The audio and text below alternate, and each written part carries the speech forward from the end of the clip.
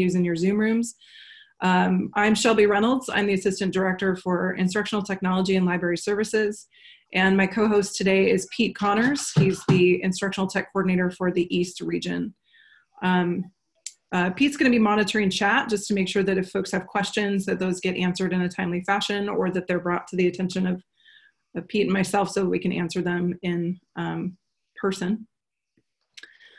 And with that, here we go. The things we're going to cover today include a recent trend called Zoom bombing, which is not my favorite thing to talk about, but is an important thing for us to be aware of. To prevent Zoom bombing and other miscreant behavior, we're also going to be talking through the meeting settings that you have available to you within your Zoom account. We're going to do a quick recap of digital citizenship and some expectations that you should be reinforcing with your students. And also, we're going to give you some suggestions for classroom management in the Zoom platform so that if all things are set up properly in the beginning and you've done all your steps for prevention, if anything goes awry, those classroom management strategies should help you deal with, ill behavior in the moment. So Zoom bombing, if you read my emails yesterday or you've paid attention to any blogs or social media posts, Zoom bombing unfortunately has become a thing. This is known as the act of breaking into a Zoom meeting that you're not supposed to be into, taking over the screen or using chat or other methods to just basically disrupt a meeting or disrupt a class. It can vary widely. It can be anything from putting stupid, nonsensical junk in the chat to taking over a screen and showing pornography or other obscene messages. It can be, name calling and slurs. It can be a number of things, and we'll talk about some of those examples in just a minute. But this is the thing that we're trying to prevent by changing those meeting settings within Zoom. You might wonder, how are folks doing this? How are Zoom bombers getting into meetings? One thing that folks are doing, bad guys are doing out there, is they're guessing meeting IDs. If you have, paid attention to the IDs that are created when you create a Zoom room, classroom, whatever, you'll know that it's a set number of characters. And there are people who I guess are bored enough to go out there and start, trying to join rooms with random numbers. And if your meeting is not protected with a password or other kinds of security measures, then it'd be very easy for somebody to enter your room and do terrible things. There are also news reports that suggest that people are out there building bots that are going out on the web and looking for meeting IDs so that they're out sniffing, and that bot will return to the bad guy a meeting room that they can join that's open. And this is not great, especially when we're talking about education and student privacy. So it's really important that we're taking every measure that we can to secure our classrooms and prevent these kinds of things from happening. Early on, when we started our distance learning in the first week, a couple of weeks ago, we hope that you heard the message loud and clear that you should not be posting your Zoom room URLs publicly. If you have a Google site or you have posted materials to your school's website, these are potentially public ways for people to get the URLs for your classrooms. So you should only be publishing URLs for Zoom rooms within secure environments like Google Classroom, through emails, through Synergy, or direct emails to families, or within Seesaw, for example. These are all closed environments that the public doesn't have access to. And this is one way that you can share those URLs without exposing yourself to the bad guys. And then another way that folks are getting in is to use personal meeting IDs. Those personal meeting IDs are and they're customizable, but they're sort of the generic anytime room that's created within your account. And if you don't take precautions like using the waiting room or setting a password on your personal meeting room or locking the room once the participants have entered, those personal meeting IDs might be published in a number of places that could have been shared, right? So if you've used your personal meeting ID as your open office hours every week and that URL always stays the same, then it is possible for people to share that URL with people that shouldn't have access to it. So there are some precautions you can take that we will go through to help you understand how to set up a password, how to use the waiting room, and how to lock the room. Again, some examples, some things that we're trying to prevent include hijacking your screen, displaying pornographic or other obscene content, annotating over somebody else's share. We had some reports of this late in the week before last where kids were taking over annotations and drawing inappropriate shapes on Google slide decks and things like that.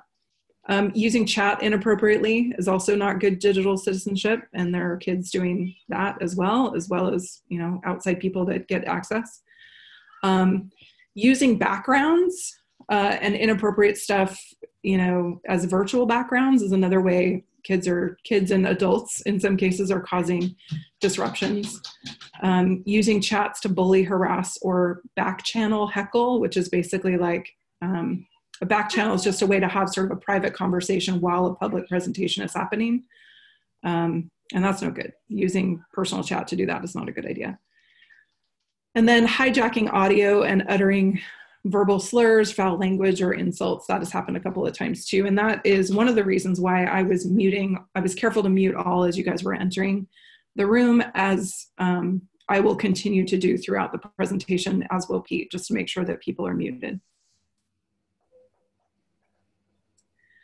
So without further ado, we're going to jump in, and Pete's going to take over the screen sharing so that he can show you how to adjust the settings for best security.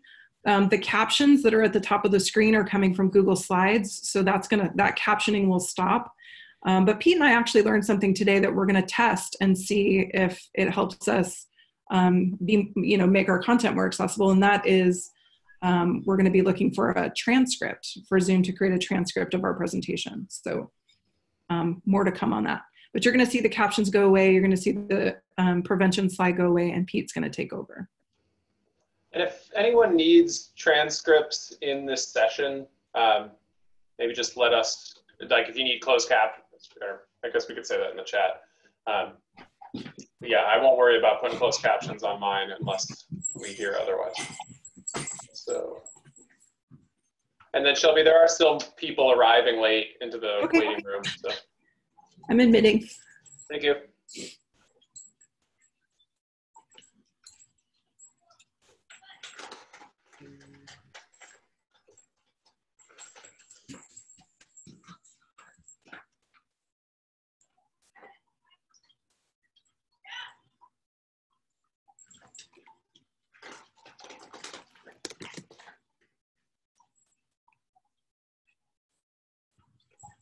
Check my share one more time. Yep, great.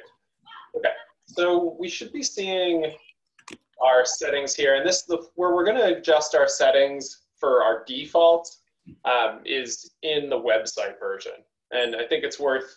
I know we've had a lot of chats with folks in our consults in the STS chat about settings in the desktop app versus settings in the website. And just know that the website settings are generally there's more detail, they go deeper, they set the defaults for what happens in all of your meetings.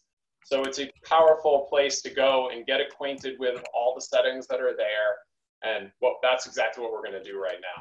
So when I'm talking about the website, I mean zoom.us.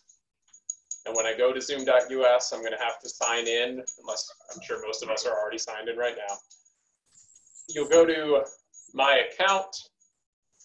It should drop you into your profile. And then within your profile, if you scroll down to see settings.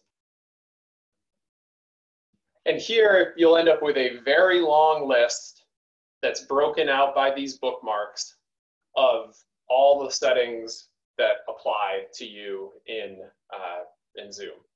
They have 3 tabs. The vast majority of them are under meeting. And then there are some under recording and telephone. We'll start off in meeting, and telephone we don't really use. Recording, there's a few things there. So if you're not seeing these bookmarks, it all has to do with how your screen is sized. So if you have, just make sure you're looking at this with a full screen, because those bookmarks are really useful. But when you watch our webinars, you'll see us jump between those as we go. But let's just head down this list, and you can see that schedule meeting, that's this first heading, and we can kind of jump between them using those bookmarks. But as we head down this, I just want to highlight some of the ones that I have checked and encourage you to, or give you some thoughts about using those if that's the way you want to go. I'm using the PMI for when I'm scheduling, especially quick meetings. If you do or don't want to do that, you'll notice that as I go down my settings, I also use the wait room. Personally, I do lock rooms after once I've started them. So I feel comfortable using my PMI for that kind of thing. By all means, that's a box that you'd want to uncheck, or probably is off by default if you want to be using unique instances.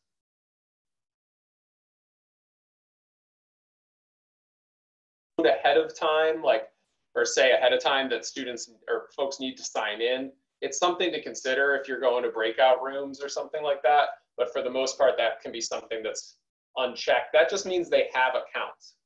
I think it is worth, if your students do create accounts, especially based on their apps.nsc.org credentials, it could be really useful that they have a standardized name for elementary if their families help them sign in, rather than having people join from just as whatever they call themselves. But it's really about procedures that you want to have set up. Require passwords when scheduling, definitely worth having that on. Just remember to advertise that password in Google Classroom, in Seesaw, however you're going to share that out. You want to make sure folks are able to get in. Whether you or not you want to have passwords for your PMI or for your instant meetings, that's going to be those next choices. At least for the ones, the ITC consults, I haven't been using for passwords for those, but again, I'm using the waiting room and I'm locking the meetings. So once I have the person that I am meeting with, I see them in the wait room, their name is what it should be, I let them in, and then, I'm not going to let anybody else in after that. So again, layers of security based on what you're trying to achieve, different ways to get there, but you want to make sure you have something, whether that's locks, passwords, or waiting rooms. This is an important one, this embed password in meeting link for one-click join. And I think this is probably what Zoom is experiencing right now, is it's a system that's probably mostly built for companies to have conference room conversation, like digital conference room type conversations. You want to make it convenient for people to get in, but by leaving something like that checked, you're giving them the key and the directions. So you could consider unchecking that one and then advertising the password separately. But again, we use wait rooms, lock your rooms. You can still achieve a similar standard of safety. Require password for participants joining by phone. We don't really use the by phone feature, so I don't have those checked off. This mute participants upon entry, because so many of my meetings are with colleagues and in smaller groups, I come in, my waiting room is my filter. I turn on mute participants upon entry, because that's going to happen. I can do that in my participants manager. So a lot of this stuff here is do you want to have to throw the switch yourself? Which side do you want the switch to be on? I usually turn this on. If I was a classroom teacher, I'd probably check this one, because I would rather unmute people than not. So this might be one that you would check if you're going to have a large groups of people joining all the time. If I was always doing these webinars, more often than not, I would probably have that one checked. Getting down into, this is some areas that I think, especially when we're working with students, we might want to consider whether we allow it or not. Obviously in a webinar, I think that letting people chat with each other might have value. So I've got that checked. If I was with students, probably by default, I'm going to turn that off. Again, it's something that we can control meeting by meeting, but a lot of these settings here, we want to just be thinking about, if I forget to turn this thing off, does it expose me to a bad situation? Would I rather have to allow more permission, or would I rather have to remember to restrict it? So Same with chat here. Do you want to allow it at all? That's going to be something, allowing meeting participants to send a message visible to all participants. Again, it might be something that you consider turning off. Auto-saving classroom usage, especially if you're going to be doing discussions in there, or you want to allow chat, but you want to make sure that you don't have to remember to save it, which again, you can do at the end.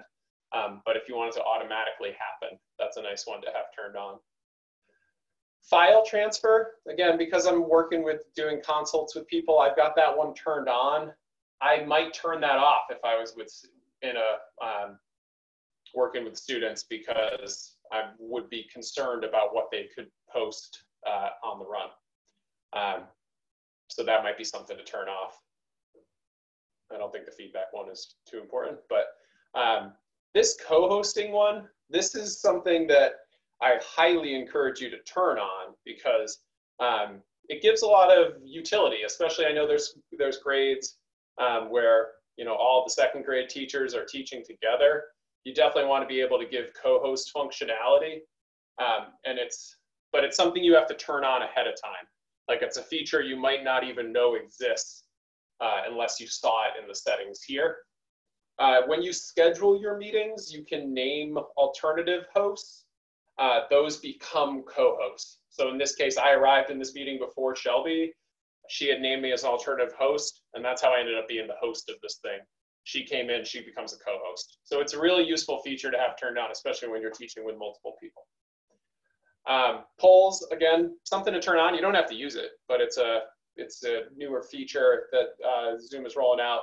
It's only some of these little information boxes, they tell you things like it only works on the desktop client. So it might not be something that all your students can use if they're on mobile or if they're on Chromebooks. Check to make sure that it's something that they actually can use, and you'll see that in these information bars. These ones are great. Allow hosts to put attendee on hold. Definitely want to have that turned on. It essentially, like, you can bump a person out into, like a little bit of limbo as almost like a digital timeout. These just have to do with, like, do you want to see your controls while you're screen sharing? Not really related to security. This one, definitely a big thing for security and making sure that, I know I've talked to teachers where they get their screen sharing taken over by students. So who can start sharing when someone else is sharing? I don't want my students to be able to bump me off of my presentation by putting up whatever they have. Even if they have something valuable to share, I don't want them to, like, knock me off. So I'm going to leave that as host only. I can allow them by, unshare myself, and then they can share. So that's kind of the system I have right now, is who can share. The kids or the students are welcome to share, but if I'm sharing, they can't bump me. But you can see if I turn this to host only, well, great, then they can't share, and that might be something to do too. Annotations and whiteboards, like, do you want participants to be able to do that? Probably. You can have that on. That's going to be something that they can do when they screen share. It's a really useful feature if they're going to be allowed to use those too. I don't think it really presents a security issue. This remote control, though, this is giving someone else the ability to control your cursor. I think if you're working with a lot of students, that's a good one to have turned off. You have to allow someone else to do it. So maybe just be aware that it's there. When you do a screen share, you'll see it, but just, be cognizant that option exists. Down here, the allow removed participants to rejoin. I think that it's up to you as far as, like, do you want them to be able to rejoin? I think it's, might be useful to uncheck that one and just bump somebody over to the waiting room. That's going to be a feature that we'll see in a little bit. But because otherwise, if you have that, if you have this one turned on, then they could just keep coming back. The good thing about the waiting room is you can just leave them there. But depends on how you're going to use removing students or removing people. If you want removal to mean timeout, I have this unchecked so they can come back, but I feel like that's probably something that you don't want to have checked, because if you remove somebody, especially in a Zoom bombing situation, you want them to stay gone. Let's see, scroll down here. Security related ones.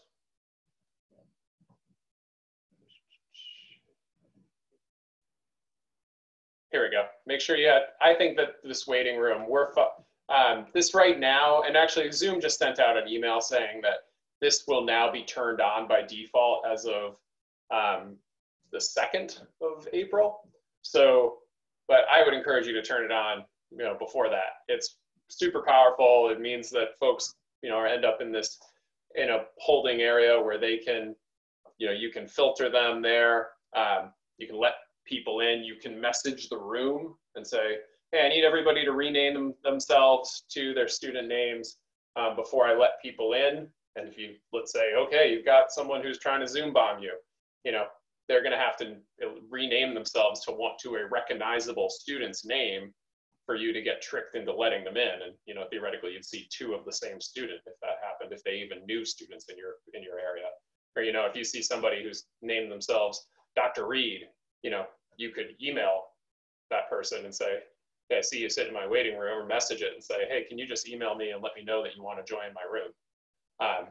It's a good filter to be able to make sure that the people who are in that waiting room are the people you actually want to be admitted into your sessions.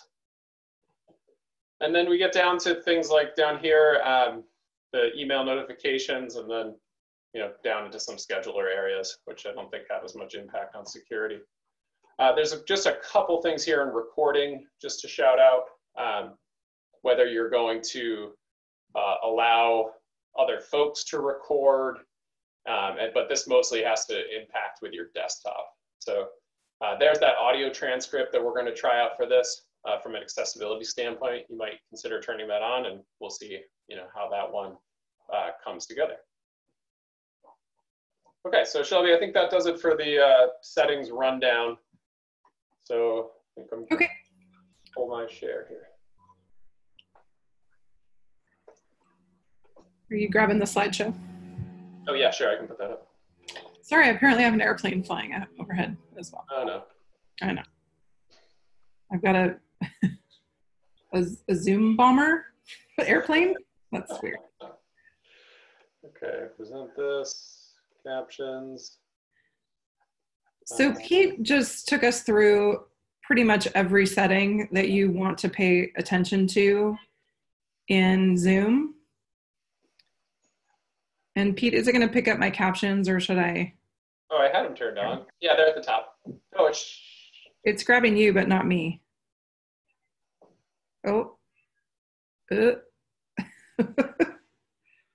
Well, we'll just see. We'll just leave that. We'll just leave that caption and see if the audio transcript helps us out.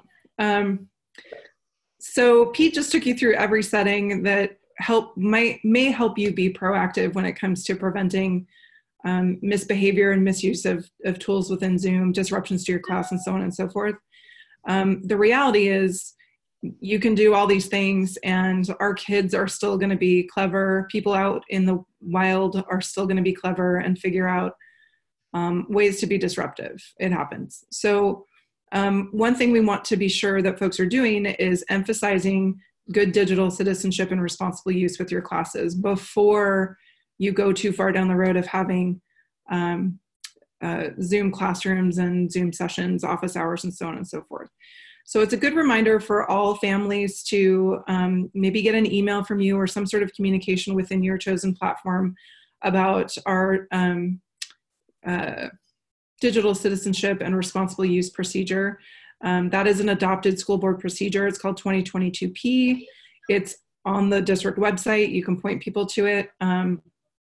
It's really important that folks understand what is expected of them, both as a student and as staff members, as far as using technology in the district. Beep, it'll be like a film strip. A couple of points about that. One is that, because this is a procedure and because this is in the Rights and Responsibilities Handbook for all students, it's important that students understand that there could be disciplinary consequences, despite the fact that they're not on school grounds. They're still, quote unquote, at school when they're with you in a Zoom classroom. And so it's important for them to understand the consequences of misusing technology. Your teacher librarian at your school has been sort of the champion of digital citizenship for several years now, as we adopted Common Sense Media's digital citizenship and digital literacy curriculum. And it's about 5 years old now. We were actually in the midst of doing a curriculum refresh for that program when the COVID virus hit. So interestingly enough, if you feel so inclined, you could certainly go to Common Sense Media's website and review the curriculum material there and use some of that material with your students. You could send them links to the online lessons there. You could send them to, there's a program called Digital Passport that's really great. Google has its own digital citizenship curriculum, which is also very great. It's called Be Internet Awesome. These would all be great things to have your students be looking at, particularly in this time where having structured face-to-face time is not necessarily an option. And it reinforces our expectation that kids are good digital citizens, and staff too, for that matter. Beep. Here are some things to share with your families and with your students to help ensure good citizenship in your classroom. We've talked a little bit about appropriate screen names. We recommend that students use their first name only. We also recognize that there might be 2 Sams in your class. So first name, last initial is an appropriate screen name. The reason for that is as you post recordings or as students are exposed to, other student information in these Zoom environments, leaving off last names and other sort of more specific information about students just protects them in case there's a privacy issue. Students who have inappropriate screen names should be removed from your class, or as we'll show you in just a minute, you can rename them and prevent them from renaming themselves. And then there should certainly be some sort of appropriate consequence for that sort of activity. Clothing should be appropriate. As I said at the beginning of our webinar today, the clothing that students are wearing in Zoom rooms should be school appropriate. There should be no, t-shirts with slogans on them advertising alcohol or drugs. There should be, whatever your school dress code is in terms of coverage and things like that. It should be appropriate in a Zoom room as well. And it bears repeating to families, as I think for some of us, even as professionals, it's easy to become more casual when you're working from home or learning from home. So they should just be appropriate for school. Backgrounds should also be appropriate. Neutral walls or even a virtual background, if you allow that in your classrooms, should be appropriate to the environment. There shouldn't be any revealing content. There shouldn't be any, suggestive, again, advertisements or anything like that. Kids are clever and find interesting ways to put things in that are distracting without using their voice or chat. So pay attention to backgrounds and make sure that your students know what's expected of them. And then interactions within those Zoom rooms are also appropriate, or should also be appropriate, and you should remind students and families what those expectations are. Chats and verbal responses within a classroom, other interactions between students should all be appropriate to the school environment. You do have some options in terms of recourse for when things go awry, when students don't meet those expectations. You can remove students from your Zoom room, from your classroom, and you do also have the option, I think Pete went through it before, you have the option to not allow them to rejoin. The only time when it makes sense to allow a kicked out participant to rejoin might be if you inadvertently kick out the wrong person, but in most cases, if you're kicking somebody out, you know who they are and it's intentional. So my suggestion would be to not allow folks to rejoin. And it's not on this slide, but you can also, we'll talk about this in a minute, locking the room as soon as you know that everybody's there is a good way to kind of prevent other kids from other classes from joining, or preventing, some of those disruptive behaviors as well. If you can, I know everybody's busy and maxed out and things are really crazy right now, but if you can find a buddy to be your co-host, having a co-host is one of the most freeing things as a Zoom presenter. You can task your co-host with looking at chat, just as Pete and I are doing for each other today. You can task your co-host with letting people in from the waiting room so that you can be focused on the good instruction. You can have the host be monitoring you know, people's backgrounds and things like that, and then maybe renaming students, or, you know, doing those things that that free you up to let you focus on good instruction. You can certainly get your principal involved as you find ways to loop them in. Maybe ask them once in a while to be a co-host for you. It's a good way for them to have a presence in your instruction, and also if things go awry, they're there as a resource. And as you record your classes, being sure to share those recordings with your principal when you think that there's been an issue with misbehavior. It gives them an excellent record and some sort of forensic evidence to help decide what that appropriate consequence should be. And then again, record the meeting. There's, in this latest version of Northshore Learns 2.0, the only situation you should not record is a one-on-one interaction with a student where it's audio only and you're not providing an SLP, OTPT, or special ed related service. In all other circumstances, you should be recording because it memorializes the lesson for those kids that can't attend synchronously. And it also provides a record of any interactions, positive or negative, that happened during the class. So record, record, record. And if you're worried about those recordings taking up space on your computer, put them in your Google Drive. Make a folder, name the recording, you know, class lesson, blah, blah, blah, subject on blah, blah, blah date. Throw it in a folder in Google Drive. And from there, you can actually post it in a variety of places in Google Classroom and Seesaw and so on. And if you're not posting a particular recording, you still have access to it to be able to share it with a principal. So recording is really important. I'm going to let Pete take over these next couple of slides and talk through some of the in-meeting settings, which we can't show you while we're in a meeting because the Zoom window disappears. So we've done some screenshotting here for you.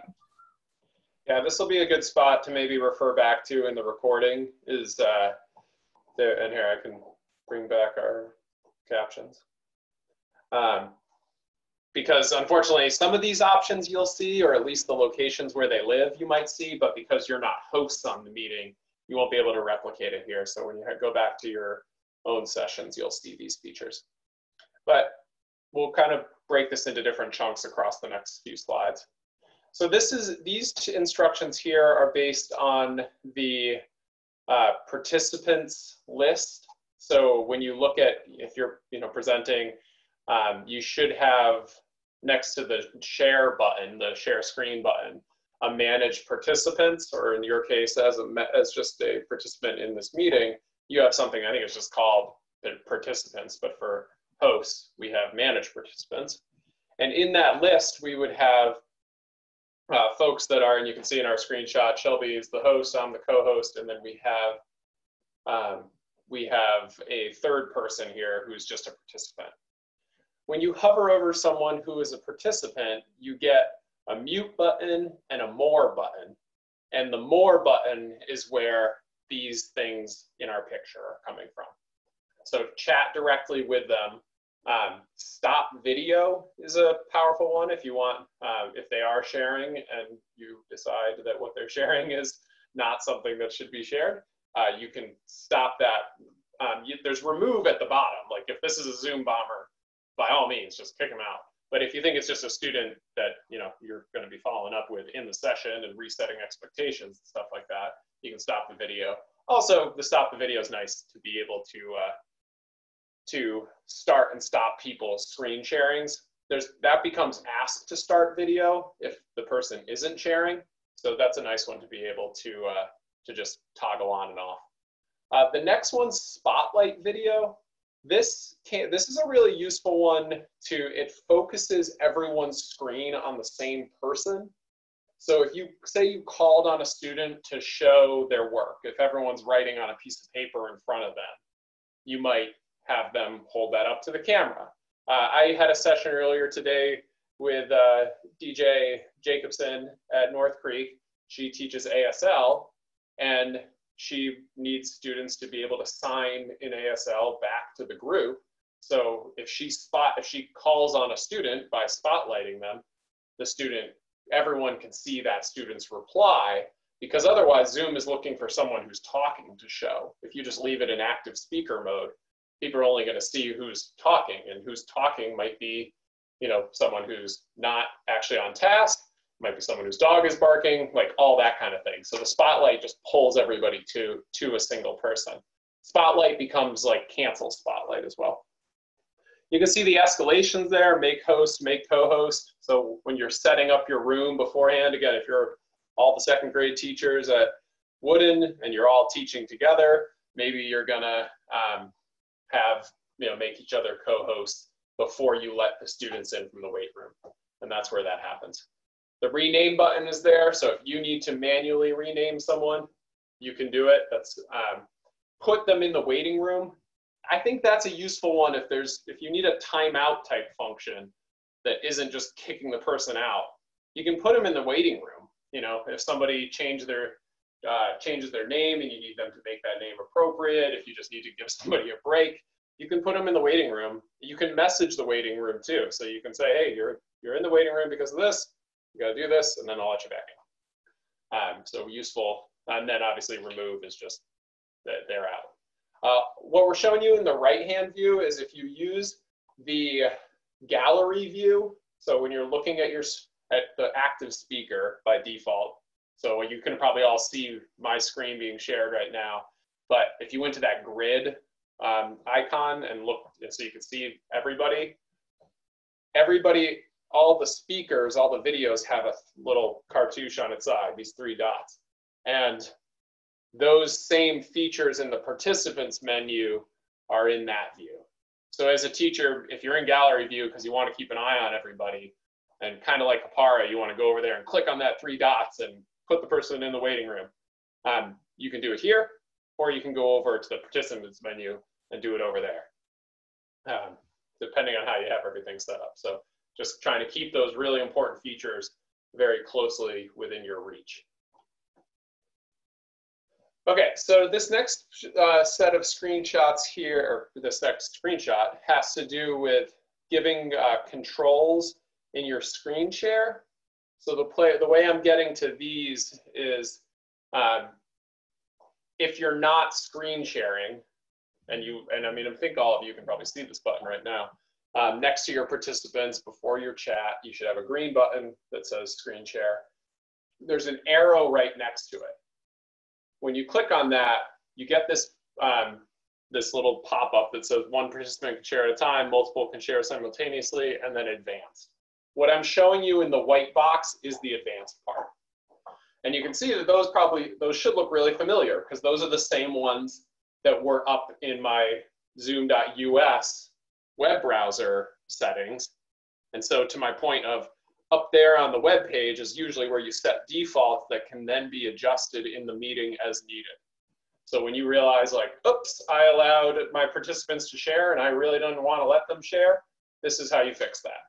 Or vice versa. If you only wanted the host to share and then you got to the end of the lesson and you are going to let people show their work, then you could adjust those settings there.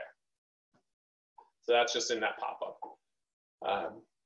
And again, I would definitely leave that who can start sharing when someone else is sharing. I would make sure that students aren't able to bump me off. Just got somebody in the waiting room I'm going to let in. All right, this is managing all participants. So this is at the bottom of your participants list. Most of these features are going to only show up to hosts, but this is the more area of the participants menu.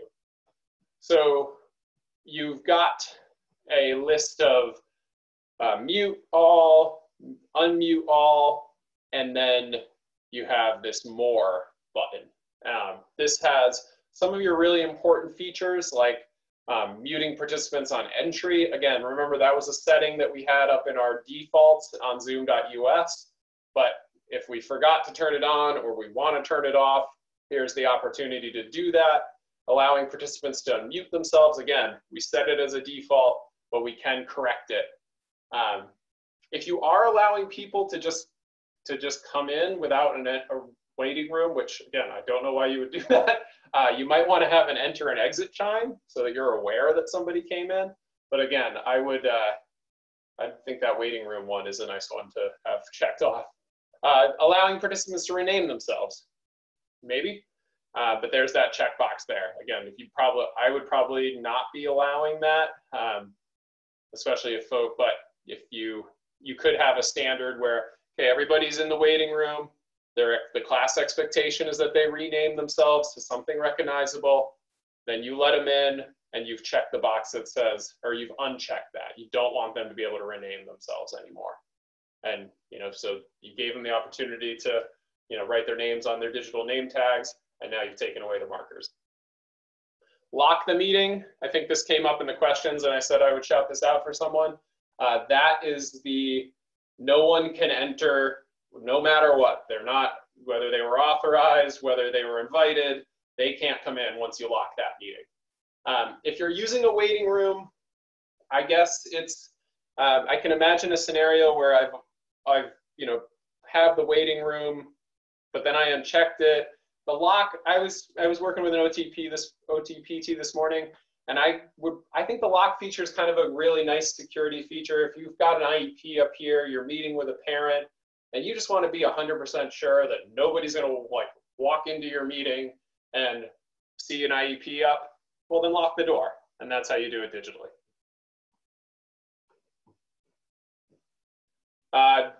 This is off of that Manage Participants button again. This has to do with where you're able, sorry, I was just looking at the chat. This is where you're all able to change things. I've got Manage Participants here, but the right-hand side more has to do with chats. Message the waiting room. This is going to live up at the top of your participants bar. You should have the ability to message the waiting room. So you can see in our example, I've got this kind of generic name called instructional technology. And if I saw a student join, or I saw someone join my class and they had a name like, Chromebook 75 or instructional technology, I would message the waiting room and say, hey, I see I've got someone in the waiting room that has, a name that isn't reflective of a student in my class. Would you please rename yourself? Otherwise, I won't be able to let you in. If they don't, you could remove them or leave them there, but at least they're kind of safe from, making an issue for you, assuming they even were. Over on the right, this is the bottom right of your chat abilities. So if you're looking at the chat, you should see 3 dots down there. You might have the ability to save chat, but you're not going to have those other ones. This is just, again, we set defaults in zoom.us. If you want to change those as live in your meeting, there they are. So you've got to a point where you do want students to be able to share some discussion ideas. Maybe you change it to everyone publicly. You pose a question, you want students to be able to answer, but you would choose everyone publicly, and then you turn that off. And again, it comes with good behavior expectations. It comes with good classroom management. And I'm sure it'll come with some hiccups if you decide to do that, but the option is there. And then I think, yep, cool. So I believe I saw I just had an eye peeled on the chat there. I'll leave up our contact information here, as well as a plug for booking an appointment with an ITC to work out some more of these settings and try things out. But Shelby, I think I saw some questions maybe that we wanted to address from the chat. Yeah, there was one question that I wasn't sure of the answer to, and I've answered so many questions since then that I don't remember what it was. Oh, it was from Rachel. She wanted to know, if you message the waiting room, can students either individually or whatever, can they message back? And I thought the answer was no. Yeah, I have not seen that. I don't think it's possible for the message. And I mean, it's probably a good thing. I kind of wish you could. Like right now, Maddie's in the waiting room. I don't think I can go and find her in the list and message her. I have to message the whole room. So here, I'll let Maddie in. But my only option is to message the whole waiting room. It's nice from a perspective. We use it a lot. You've probably seen it in our webinars where we, the 4 of us, the ITCs get into a session. Someone drops a message into the waiting room that's just like, hey, everybody sit tight. We'll have you in here in just a minute. you'll want to, and maybe we like tell people which website they might want to have open or something like that. But it does go to everyone, and unfortunately, they cannot message back. Jessica just confirmed that she tried this morning and they cannot message back. And Kevin asked, can people in the waiting room hear the lesson? No, that's the point of the waiting room. You get to stay there until we let you in. Yeah, I think you probably all experienced it as you were waiting. If you arrived early for this session, Shelby and I were in there, 10 or 15 minutes beforehand, putting up our slides and, figuring out our talking points and stuff like that. And you couldn't hear us, and it's by design. Yeah. There was a good question. Sorry. There was a really good question asked. Hold on. Hey. I'll read off a couple of questions. I wanted to answer a question about attendance, which I thought was really, really good. And I hope people got a chance to see this in the chat, but somebody asked, can you talk about how to take attendance with Zoom? And one of the lovely things about the waiting room is that you can treat it like you're letting kids in one at a time taking attendance. Yeah. Mm-hmm. So if maybe you've got a little paper copy of your class list or whatever, and as you're letting kids in, you can just check them off and be like, here, here, here, here, here. Everybody's in the room. I'm going to lock it. I'm going to mute everybody. And have all my settings good to go, and now my attendance is done and away we go. I'm going to mute myself and let Pete talk. I see Toby answered this in the chat, along with innumerable other things. And again, I thank you, STSs, ITCs, other folks who know Zoom really well at this point. We couldn't have answered all these questions without you. But yes, there's like the slow down, speed up, yes, no. It's called nonverbal feedback. It was a setting that I failed to mention when I scrolled down through all those settings. I mean, it's not really a security thing, but it's definitely a cool feature. So it was in that long list of settings. Just if you search for feedback, you'd find it really quickly. Let's see, what if a student gets dropped during the session and the class is locked? That is one of the risks of locking and one of the benefits of using the waiting room. So you will see them in the waiting room. If you lock it, they just get a message that says it's locked. So yeah, I mean, knowing that people have, I know Toby and I experienced this today. If Frontier goes down for 3 minutes, then you get kicked out of your meeting and they lock the door, then you're not getting back in. So another plug for waiting rooms. Pete, somebody asked how you generate a participant list. Like if you didn't want to do the one at a time attendance greeting kind of thing as kids entered the room, how do you do that? I believe that it is in you have to pull it from reports. Yep. Yeah, I think you're right about that. So, and I have wanted to use reports more, but I do see Kelly there says in the report tool and then keep scrolling until you get to it. Yeah, so it is if you go to zoom.us, I was in settings, but I think just a couple spots down was report, and it's in there. There's a lot of really good stuff in there, and I think some quick ones for attendance would be part of my first reason to go into that area. Does this generate a list of anyone who, yes, it does, which is great because sometimes, if at any given point, like in this meeting, I know at one point we had more than 100 participants, and I'm sure some people had to go and some people had arrived late. And if in a webinar, maybe that doesn't matter, but in a class, it certainly does. And so those reports are going to be really powerful. Yeah, there we go. So at one point we had 113. And yeah, for sure, if I just had students as they were coming in the waiting room, check off that they are there, and then they left and I didn't notice, the report is what's going to let me know that. Reports, Nick, is in zoom.us, so go to the website as if you're going to your profile or your settings, should be in the list there. In case some folks missed this earlier in the chat, if at any point you didn't see some of the settings in your setup that Pete was going through, it could be because you need your account upgraded. You could be among the few folks that are left that still haven't had that happen. So to resolve that, you can email any of the tech coordinators or me with how you log into Zoom, whether it's through Google using your apps.nsd.org account or your general nsd.org email.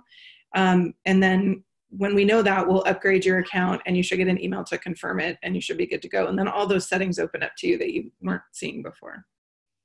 I see the question. Yep, Nancy, thank you for answering that one. I think Ann Cargill asked where do your chats go? Where do your recordings go?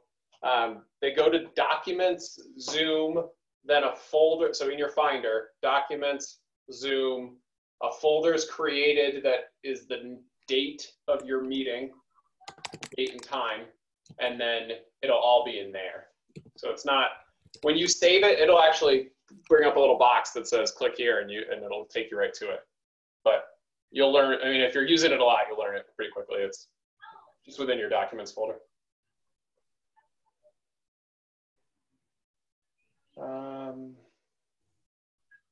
How to move a recording to Google Classroom.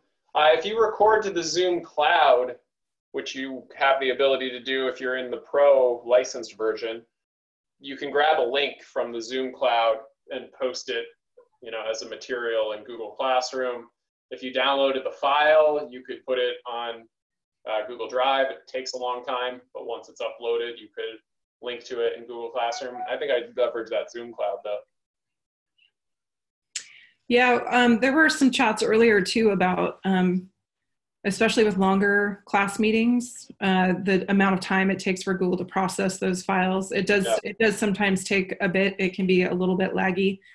One other option for folks is to move those files into YouTube as unlisted videos. It's important not to list them. If you make them public, then you're opening up some possible student security issues. So you could put them in YouTube as unlisted videos and then link to them from your variety of platforms. Yep. Yeah, I have seen that, Nick. It times out. You try to lower the resolution, and it still takes forever. So YouTube would be great. And then, yeah, of course, you can put stuff up to Seesaw the same way.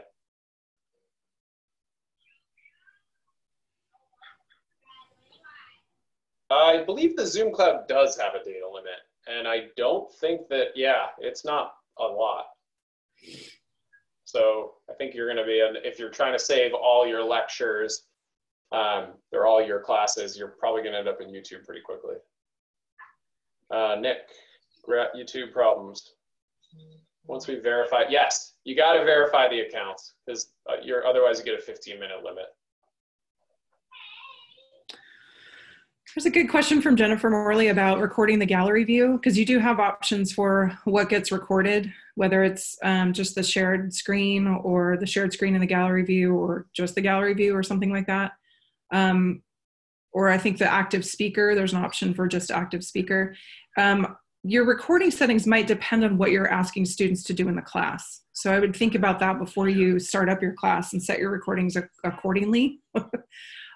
If what you really want to share, after the class is over is really just the screen sharing and there's not a lot of maybe student interactivity, then your recording could just be of the shared screen without the video of the students, which increases security and privacy for those students. I had a couple of interactions with folks earlier today about students that have opted out of directory information or that maybe have custody issues or privacy issues that where they wouldn't want their student's name or video, if you will, exposed in any recording or Zoom room.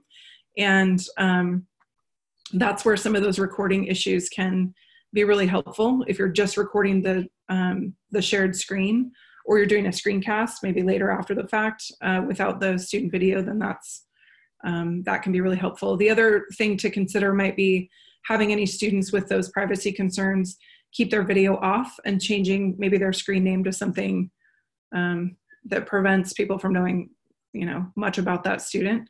There's a variety of ways to make sure that kids' privacy is protected, particularly in those custody issues or those other sorts of privacy issues. Yeah, student ID would be okay. There's a question there about recordings not showing student faces at all.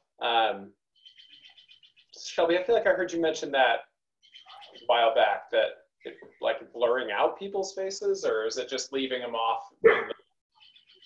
Sorry, dog. So I think that is in the the recording settings. That's where you can record just the screen that you're sharing versus students. Hey, you're all fired.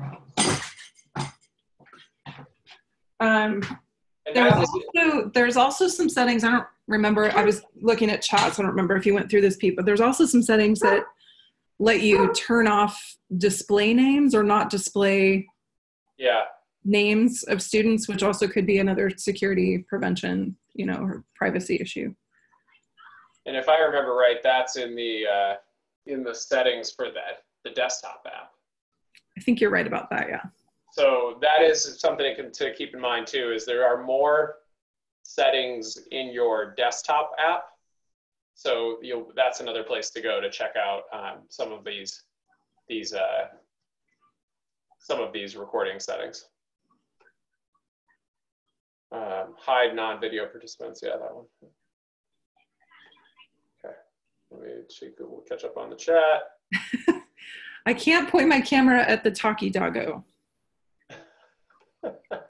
because I booted the talkie doggos out to the waiting room. So how do I put the desktop app on my desktop? So it's an application in your application folder called zoom.us. It's like a blue square-ish thing with rounded corners and a white camera in it. It should be installed on your machine. It should have been pushed out to your machine before we left campuses. If it's in your applications folder, you can just drag it out into your dock. Or once you've opened it, you just command click on it and you can say like pin to menu or options, keep on dock. When you go to the record icon, oh, thanks. Yeah. Thanks, Beth, for answering a question there. I feel like we're sort of petering out of questions. And I realize we're also at the end of our scheduled time. I'm certainly happy to continue taking questions, but it does seem like we are maybe hitting the end of it, right? Yeah, I will just put another plug in for booking an appointment with your tech coordinator or with me. We're happy to provide one-on-one support if you want to go through your settings. We had a couple of appointments this week where entire departments or grade levels met with a coordinator, which seems to be a really effective way to get a little, special custom session for your grade level, especially if you're trying to remain consistent across your department. So do reach out, book an appointment. The 7789 instructional tech number is no longer taking calls. We've moved to this appointment system. So if you're looking for that support, how to kind of support, be sure to book an appointment. If you're having technical issues, do call 6688. They are taking calls at tech support. Shelby, we just had a few questions that either we had missed or get floated up here. And there's a kind of a two-parter here, I think, from Sharon Maynor and Nancy Nygren. Using personal phones app, even if it's the app, I mean, I'm never sure exactly what the discovery situation is here, but I mean, this is all in the cloud. I don't think I don't know that there's any way to record anything locally to a mobile device. Yeah. So the only action you're getting on that mobile device is a connection to the meeting that's in the cloud. So nothing's stored on the device other than the app, which is just a doorway to get to somewhere else. So I would not have any reservations about using a personal device to access a meeting or even host a meeting for that sense, as long as you're recording to the cloud. Yeah, I use my phone and then certainly my work iPad quite a bit for testing. Like if I need 2 participants so I can test out some features, I use it quite a bit. And yeah, it just connects to the tool. I see a question, what's the best way to leave your screen for a moment? I mute my video or stop my video and mute my audio. Select break? I don't know. What's break? I don't know. Yeah, I'm not familiar with would there be another choice? One option might be if you've pre-created a Google slide deck, is to build in a break slide and then have that be sharing. Turn off your video, turn off your audio, mute all participants, and give them a return time. Maybe even embedded on the slide, or embed a timer. There's lots of timers, YouTube-based video timers that you can embed in a Google slide that you can run so that people know when they need to be back. But again, keeping everybody muted, making sure your chat settings are good allows you to share that slide and step away without all hell breaking loose in the chat. So I see, a couple folks mentioned there's one person mentions the coffee cup and then an option under participants. I see that as part of the feedback settings, and that would be like, I need a break. Like if I put up the coffee cup, that would signal to the host like, hey, I need a break, but I don't see an option that is. Yeah, it even says that when you hover over it. Oh, okay. Yeah. Yeah, so I think so building them in and muting and stopping video would be great. I feel like there was a couple things that maybe this way to take care of your audio. Oh, if we can read this chat after you are finished. Yes, we are going to save off the chat.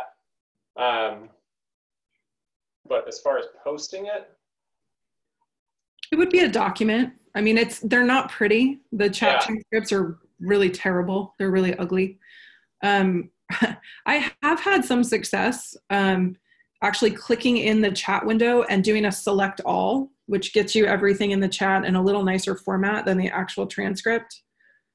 I don't think it may not pick up private chats between another co-host and a participant, but it would catch everything that you had access to. And again, it looks prettier. And if you've turned off private chats, or you've turned off the ability for, individual chats or whatever, then that select all and copy paste into a Google Doc could work pretty well. Last question I just came across there is, and I think Toby's addressed it, is the joining multiple meetings. It's a beta feature. Zoom turned it on for us at our own request. But yeah, it's not going to be flawless, and recognize that. I was doing that today, actually. I was in a meeting with Sarah in one window, and I was in a meeting with Pete in the other window, and Pete could hear Sarah and Sarah could hear Pete, but they couldn't see each other. And it was like, what is happening? It was strange. Jeff asked about polling. I think I used it once, and it's surprisingly complex. Like, you could actually have quizzes in there.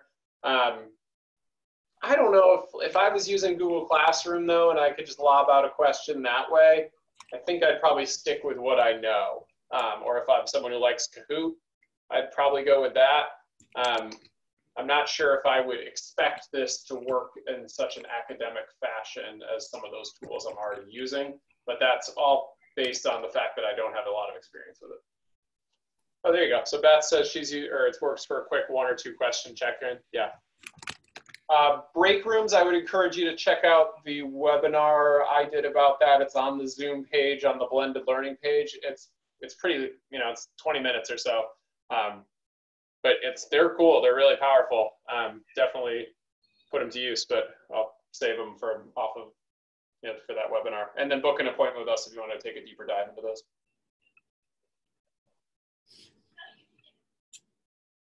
Lisa's question.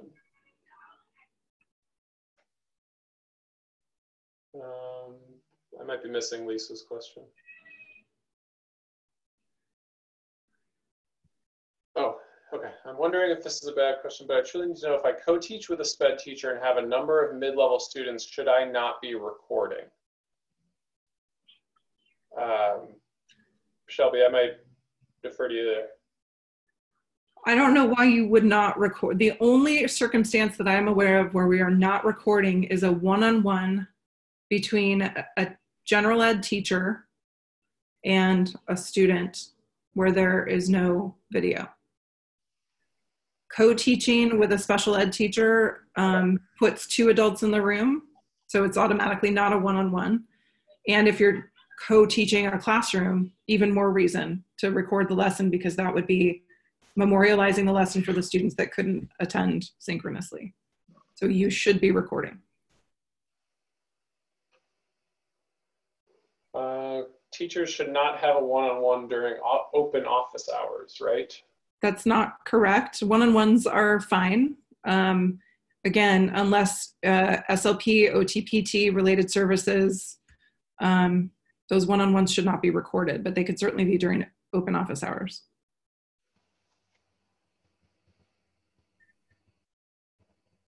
Thanks, Toby. I don't know what the record thumbnails when sharing. I don't really know what that means. It's the participants, right? Maybe. I don't know. I don't know why that would be different than, you know, the gallery view, speaker view, and all those different options. Yeah. Okay, I see Toby. Yeah. I'm so glad we have a bunch of STSs in the room there. Yeah. We were under the impression that it should only be audio one-to-one. Correct. That is Amy Lynn's quoting the document, the Northshore Learns 2.0 document. One-on-ones should be only audio unless SLP, OTPT, psych related services. That's my understanding. That's the guidance as of today. That it's only audio in those other circumstances, and it should not be recorded.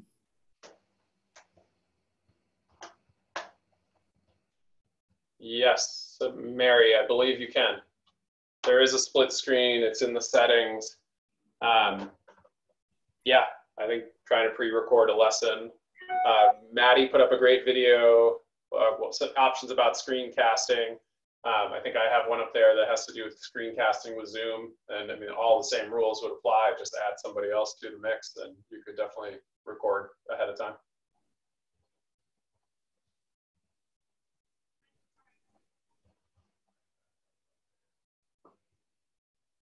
Okay.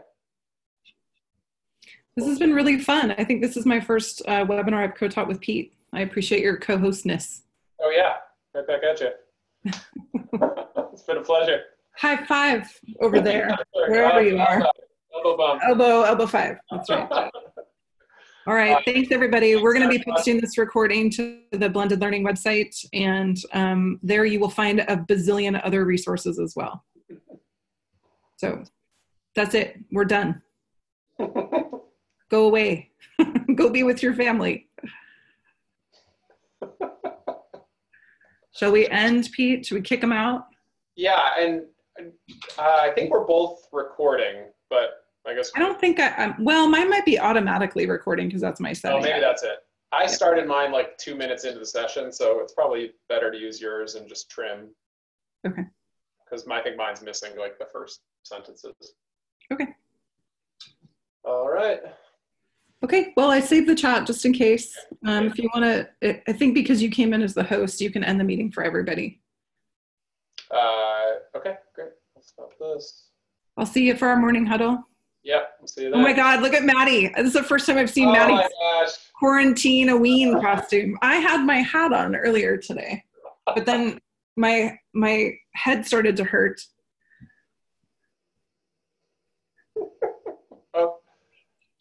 I had my sorcerer's hat on earlier, and one of my bookings appointments said, "That's so appropriate because this technology is sorcery. It's complete witchcraft." Like, okay, that's one way to look at it. All right. Bye, everybody. I'm out.